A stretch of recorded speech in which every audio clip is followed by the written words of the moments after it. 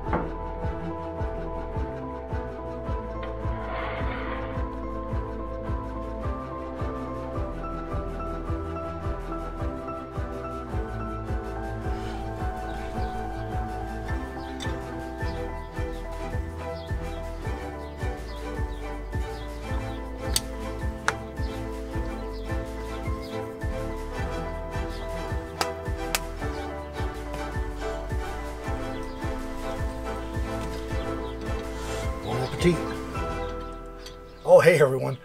Before I forget again, I promised you a very special introduction. This is, well, some of you may already know. This is Melanie. She's been around. She's been on a few YouTube videos.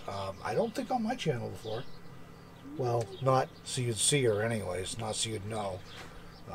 But anyway, she's been on Deborah's channel. She was going to be on To Meander quite a while ago. And we botched one of our first videos on To Meander, filmed at the RTR in Corside, Arizona, whenever that was, 2017, I think. When did it was 2017? Does that sound right? 2018. She thinks so. We botched the video. The audio was terrible. Couldn't use it. So, but anyway, this is Melanie. We'll be back in a minute and get to know Melanie a little better. She's much more interesting to get to know than me. Certainly much better looking than me. But we got hot breakfast to eat. I might work for bacon. Alright, so Melanie's doing the hard work of cleaning up the griddle here. The Blackstone griddles are actually quite easy to clean once you have them seasoned, and as long as you don't like burn anything on them. They're clean pretty easy. I've been loving this thing. I got it over the winter. My son introduced me to them on a camping trip up in the Bighorn Mountains summer before last, I guess, and I kind of fell in love with it then. So I finally broke down and bought one over the winter when I was in Quartzsite. I've been using it ever since. A little break when I couldn't use it because the weather was so bad up here, but as long as the weather's decent, I cook on this thing every single day. Absolutely love them. I am not like an affiliate or sponsored by Blackstone. I will have an Amazon affiliate link in the video description though if you want to check them out. These things, this is a 17-inch, the smallest one they make, single burner. These used to be like 79 bucks. It was 99 bucks when I bought it over the winter, and now it's up to like 120 or 130 dollars because of inflation. So, you know, but it's very cool. I really enjoy it, and I love cooking outside anyway, and I love this griddle, and I especially love it when Melanie cleans it up so I don't have to. Okay, welcome back. We're in the van.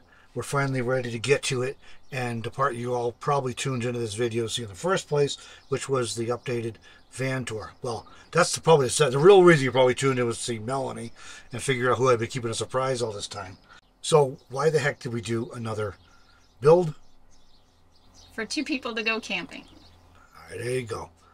I had it built out as a good one-person rig right after I got the trailer, right before I went down to Nevada, you know, when I still was just single. I got it rebuilt. Mostly I didn't finish it. I didn't finish. But I was working on rebuilding it with the idea towards being a camping vehicle, because I had the trailer. So it's a camping vehicle, but I had to be able to work in here and all that stuff. And so I put this little desk in here that you can't really see, but I'll show you. And it sort of worked. It was too crowded still because my chair is too big. But anyways, yeah, as Melanie said, if you try and take 2 people camping, it had to get redone. You all are sitting on the bed, on a bed right now. My coffee cup is sitting on a bed. This is all sort of a bed. What we did was took advantage of a big 4-foot-long Rubbermaid toolbox that I had that was in the back in the garage. Put it out, put plywood on top. Got another set of shelves here. The drawers, they have plywood on it, so it makes a 6-foot bed. And we're going to get a cot, probably. Or else somebody will sleep on the floor. But probably we'll get a cot. And that'll be room for 2 people to go camping. Why? Well, because we camp in the mountains in Wyoming. And if you camp in the mountains in Wyoming, you're home to grizzly bears and black bears and mountain lions and who knows what else. And I've never been excited about camping with grizzly bears in a nylon tent. I kind of like a hard-sided tent. So thus we're taking the van camping. So that's why we had to do a rebuild. So there's a bed here that's also lifts up so it has tool storage underneath it, which is great. We have storage under this part of it. So that just makes it kind of, it was easy to recycle stuff we already had. And that's the big deal.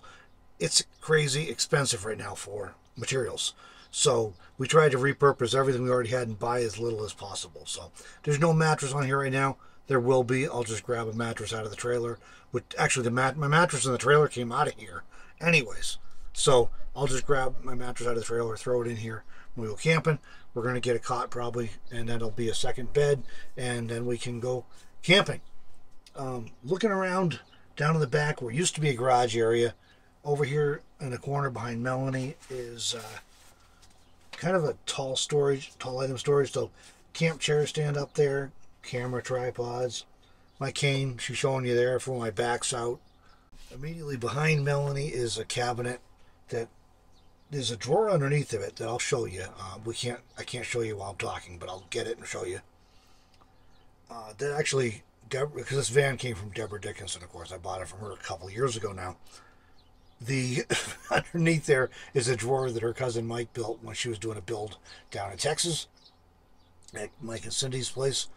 So I've kept the drawer over in the corner, not quite the corner, right here where my hand is sitting is a Set Power RV60D Pro refrigerator freezer dual zone combination. Really cool fridge and freezer that we've been finding tremendous value in. It works great, great temperature regulation. But what it does is I have the RV fridge in the trailer died, so I took the truck fridge, front open door fridge, 12-volt fridge, out of the van and put it in the trailer. And the one that was in there went to the dump because it was no longer usable.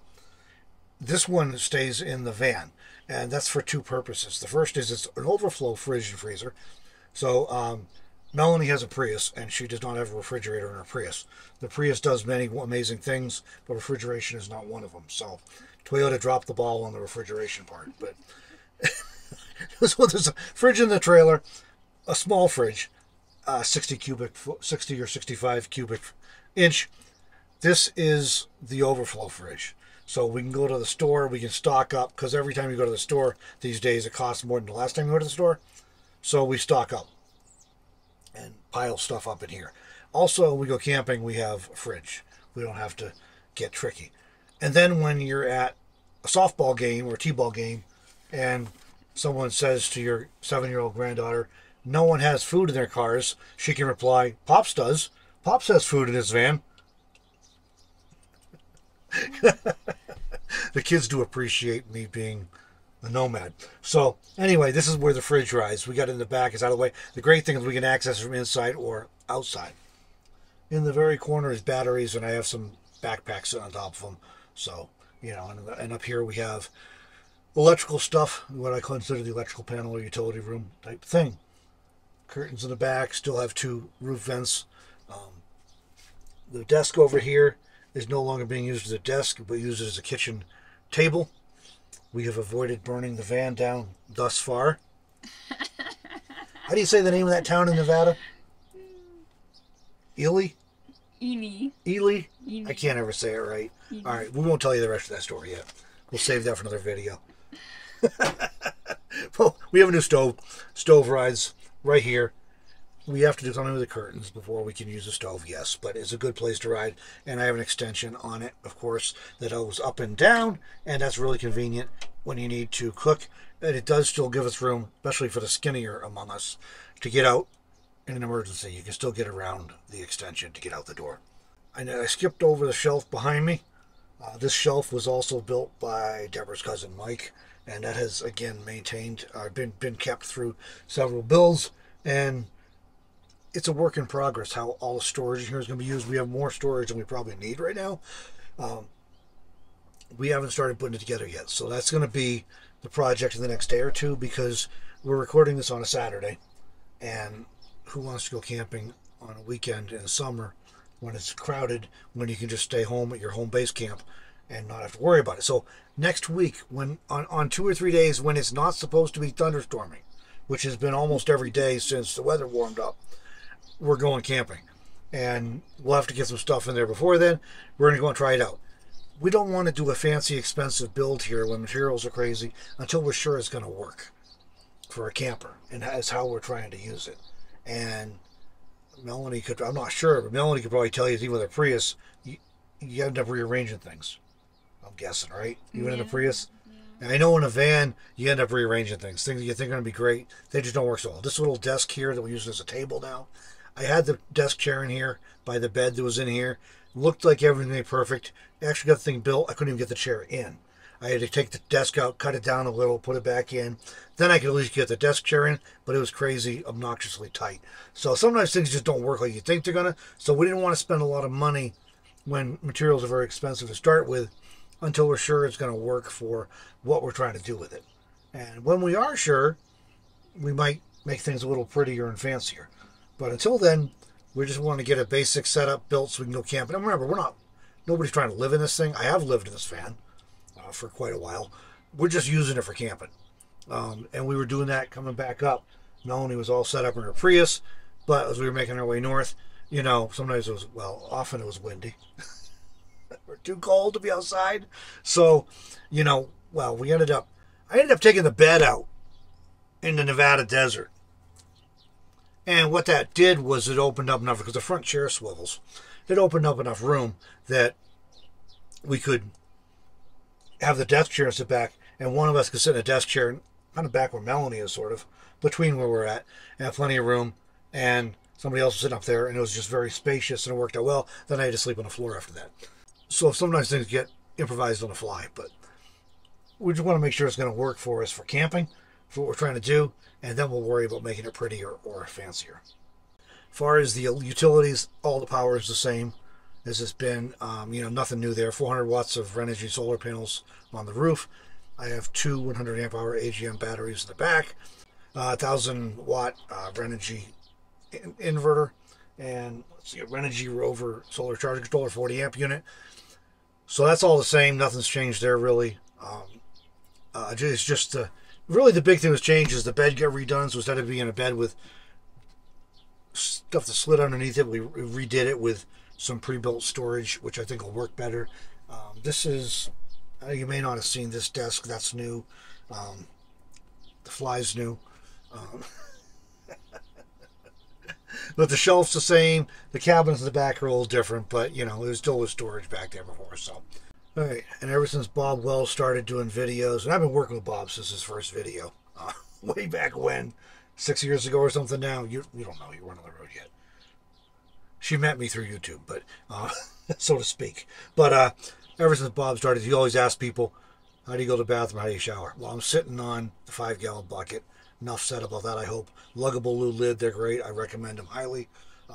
It stores back there out of the way. I think it might get changed like everything.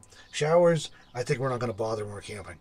There's always wet wipes and washcloths and things, and maybe we find a lake to jump in, but no soap in the lake. That's, you know, that's a no-no, even if it's biodegradable. But we're only going camping for a few days. It's not a real big deal. All right, Bob also always asks people, how do you support yourself on the road? So we'll go ahead and take a page for that as well. I'm a digital nomad. I work remotely anywhere I have sunshine for solar, or I can plug into shore power, and anywhere I have internet. So power and internet, I can work anywhere literally in the world. That's what I do. Melanie is a digital nomad. Anywhere she has internet and electricity, including in her Prius, which is a self-generating vehicle, she can work anywhere in the world as well. So that's what we do. That's how we support ourselves. I've done quite a few builds in different vehicles over the years and rebuilds. And I think it's really important that you start with a very clear idea as much as possible of how you intend to use the vehicle, what you're trying to do, because that kind of matters. That vehicle going by there is my son on a lawnmower. But and so anyways, we designed this very carefully around what we're trying to do, which is to be able to use it for a few days at a time going camping. So that's why we designed it the way we did. And I think it'll work for that purpose. And spend most of our time outdoors rather than in the... That is an important distinction. With the way we're planning and intending to go camping, we are digital nomads. And when I'm living in a vehicle full time, I'm often working while I'm camping or traveling. In this case, we're going to leave work at home base and go out and camp. And so we're going to plan on being out of the vehicle as much as possible. Hopefully going to add some things like, you know, awning, which I've never done on the van, but I've always wanted to. So I think we're going to add that this year, make it a little better for sitting outside. I do have a chair back in the corner, and I'll get an even better one, you know, but I won't always be sitting on the toilet while we're, you know, camping and stuff. But anyway, I can't think of nothing else you can think of besides we're going to be outside a lot. We're going to be outside a lot. I'll take pictures and shoot videos, but we're going to be outside a lot. So I won't be sitting inside on a laptop, so I don't need the big desk that I normally engineer in any build I do, which is a really good point there. Normally I have a big desk, and we just don't need that in this build. Because we're going to be outside a lot. So, all right. Long enough now. We can't think of anything else we should tell you. Leave us a question in the comments. We'll either answer it there, or we'll make another video and address if it's like something we should have addressed and forgot, or whatever. But hope you enjoyed seeing this tour around here. It's hard to show a van in real time as you're talking, especially if you have two people, because it's just quite small. So hopefully this was good enough for you with me showing you the scenes around, and that everything made sense, hopefully. But thanks for joining us. Leave a hearty welcome to Melanie, please. And this is her first time being on this channel. And believe it or not everyone is immediately comfortable being a YouTube creator. There are people in this world, many of them, who think those of us who are on YouTube are nuts, or at least a little bit unhinged in some way. And so it can be pretty intimidating getting on YouTube when you're not used to that. So give her a hearty welcome. Let her know you want to see more of her, and maybe we can get her back on again. All right, thanks for joining us for this video, everybody. We will see you in the next one.